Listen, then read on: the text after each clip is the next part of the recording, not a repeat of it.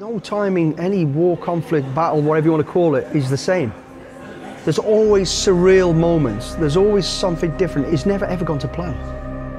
Never, ever. You know, it goes to plan in terms of we got the right result, but what we each stage we plan for, out the window. Normally, from the moment you either step off the helicopter, step out of your vehicle, parachute into the place, everything changes. Communications will always go down. It just happens. So now you've got to think on your feet. It's visual all the time, visual and verbal, keeping control of things. Yeah, I enjoyed the challenges. I enjoyed it, you know.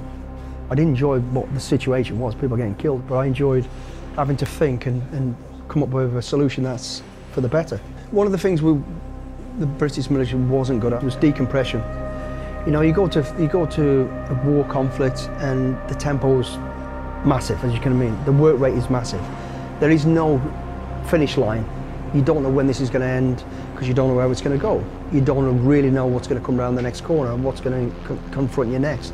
Like I say, you plan for everything, but be prepared for the unexpected, and you always get that. So you're kind of tuned into that, you tune into that theatre, that environment, and you get on with it.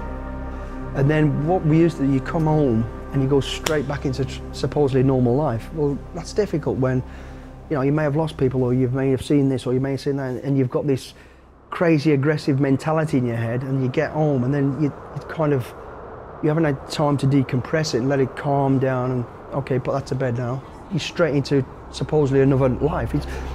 We binge life, we binge this craziness straight into binge normality, and we don't get the time to, you know, filter the badness or the aggressive bit out and straight into it. Towards the latter end, I was kind of doing a bit of moonlighting, trying to find my feet, what can I do next? And a good friend of mine was running a security company that predominantly looked after A-list celebrities. And he just says, hey, would you be interested in helping me out on a few little jobs? I says, let me have a look at it. And I think the first one was Tom Cruise. Jumped on a plane, went over to Rome, met Tom, chatted with him, and it's like I knew him forever. I told him what I wanted to do in terms of security.